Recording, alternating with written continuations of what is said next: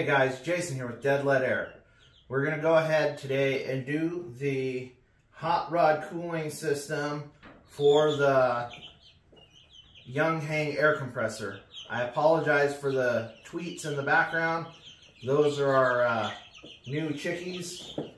We lost almost all of our chickens to predators the last few nights, so at any rate, we're taking care of that problem. Stupid raccoons.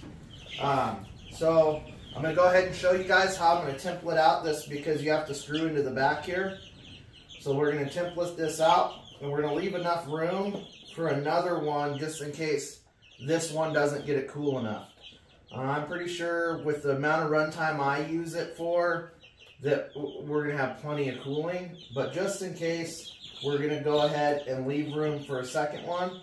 We have the holes drilled already for the pump, so this is already pretty well set up, except for doing the template here. This is easy. Obviously, there's holes here. You just take and you screw it in, you know, you mark it, center punch it, and drill it out, and there you go. So this is an aluminum. I will put a parts list together for you guys.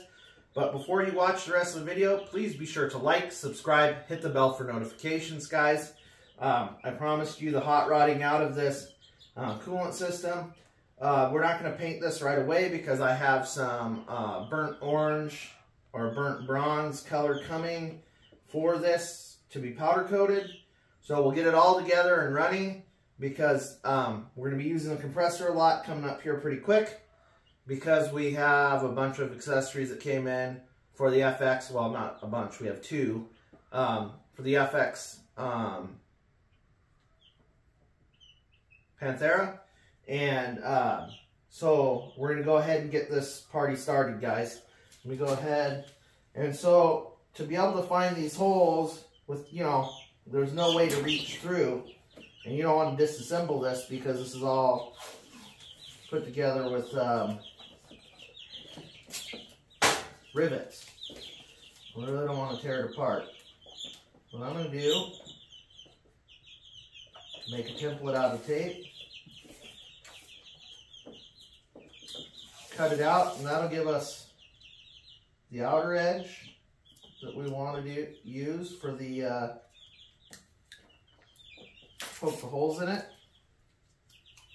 It'll give us our outer edge, and then it'll also give us the inside cut we need. Because I'll cut this out. We'll follow it here with my nice razor sharp knife. But this is the easiest way I found to do this. So we're just coating the back of it here, and then we'll poke holes in it, and then we'll mark the holes where it needs to be drilled, and draw where it needs to be cut out with the plasma cutter, and then we'll be done with that.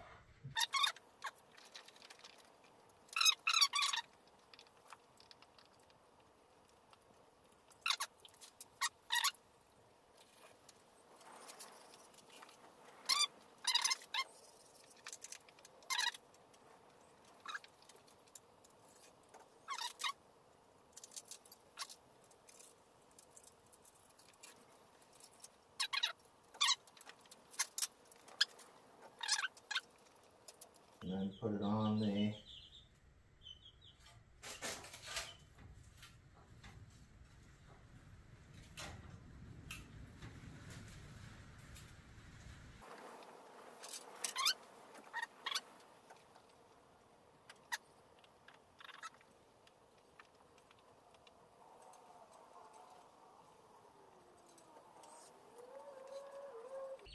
all right.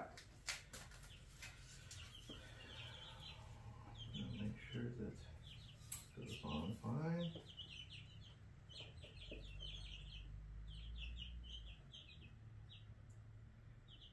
It's going to be good. There'll be room for a second one.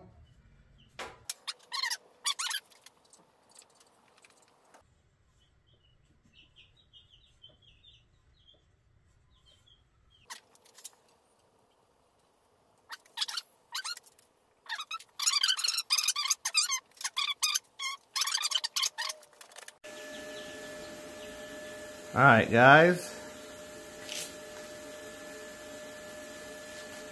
we'll go ahead and do the first cut here and then reconfigure.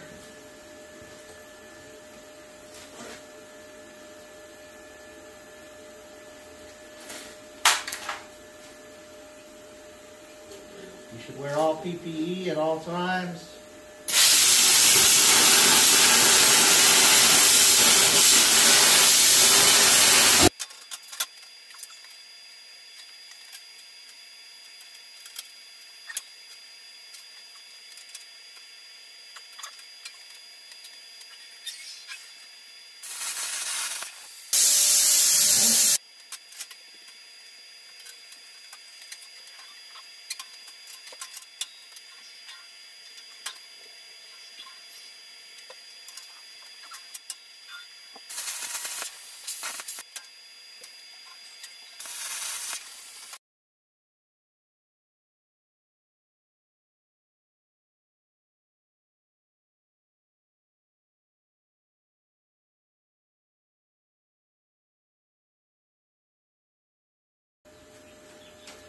Alright guys, so now I'll clean it up with the wire brush. We'll get it put in there and see how she looks. I think that whole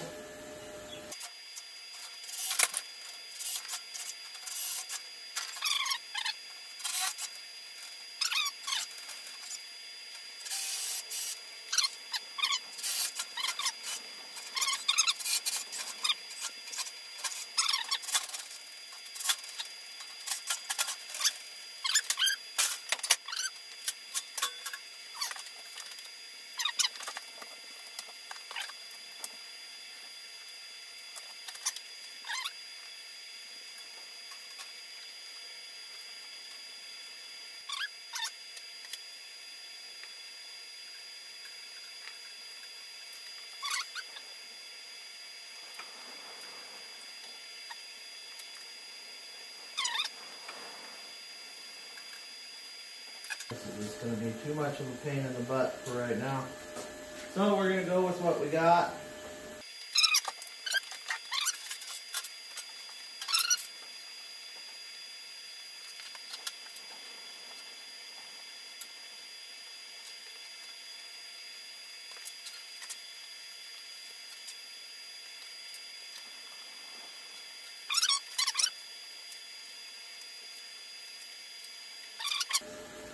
Or putting all the screws on after on a water tank, because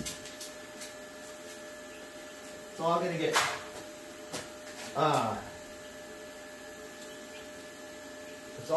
get redone when we paint it. So this is just pre-assembly. See how well it works. See if we need another fan.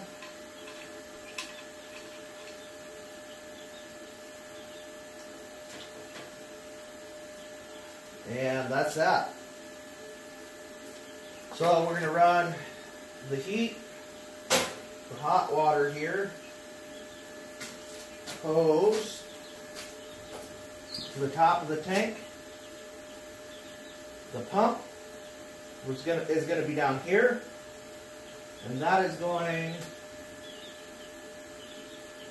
There's just going to be a hose going down into the pump. Pump's going to pump off this side and into the coolant reservoir, another line, or into the pump.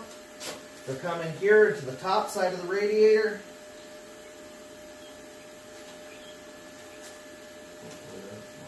Yep. So, and then it'll blow through the back side there. We'll get this wired up with just some temporary 12 volt right now, because like I said, I'm not going to do anything permanent until I know for a fact that this is what's going to work for this cooler, or if I need a second radiator or not. So, have all the other wiring stuff indoors. I'll go in there, get that started, get the flow system hooked up with this pipe, and bring you guys back here in a second, alright?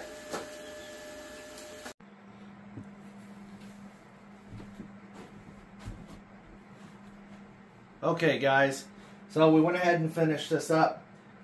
I have it running right now. You can hear it's not very loud at all. The thermostat's pretty cool. It's a fish tank thermostat on the aluminum reservoir. And we have just under a gallon of water going through here. And the exchange rate on this pump is 1.5 gallons per minute. So 65 gallons an hour is what it said it does. So, yeah, it's just, I think it's going to work really well.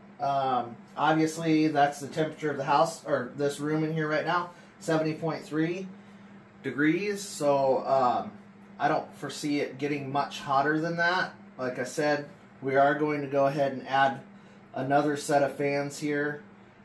So this line will just get cut and go down into the top of the radiator, and then the bottom of the radiator will come up and into here, and that'll just give us number one, more fluid in the system, 2, twice as much cooling, and then also this cap is going to be fit with the little drink bottle ice cubes. So it'll go in here, and like I said, this is just 100% pure distilled water, no coolant in the system. I don't want it.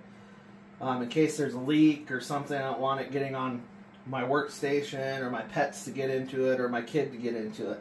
So this is 100% distilled water with red and yellow food dye to get the color I wanted. So we'll go ahead and add an additional cooling system, cooling fan and radiators to the whole setup, and I think that's it, guys. Thank you so much for watching. Please be sure to like, subscribe, and hit the bell for notifications. Again, God bless, and keep that air dry.